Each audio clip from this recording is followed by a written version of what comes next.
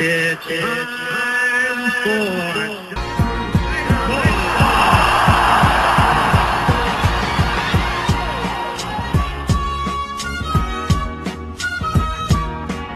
Mike, what kind of pitches, the basic pitches, do you mind showing us how you teach that to younger guys and even guys in your program?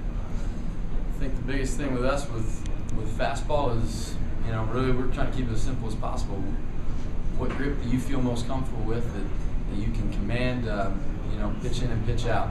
So it's really, we're looking at a 4-seam or a 2-seam grip.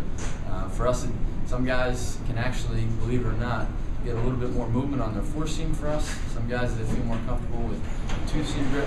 Whatever they feel is most effective for them to be able to command a pitch down the zone. So we're pretty flexible with the fastball grip, but those are the two most common areas.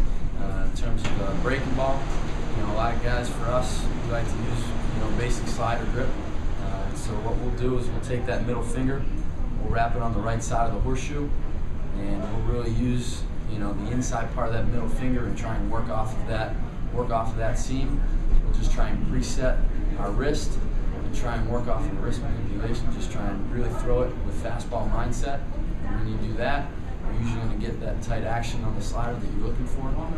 For a changeup, I've gone back and forth with this a lot over the years, but some guys like the circuit change from me, and I actually stole this from the pitching coach at Monmouth, so I got to give him a plug here, but almost like a pitchfork, all right? You make your hand, you grip with 5 fingers, you're just working to have your pointer finger and your ring finger working right along the seams of the horseshoe.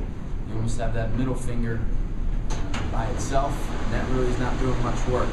But if you take your pointer finger, your ring finger, and you work those right along the seams, and you have your thumb and your pinky below, evening out, bouncing out the ball in your hand.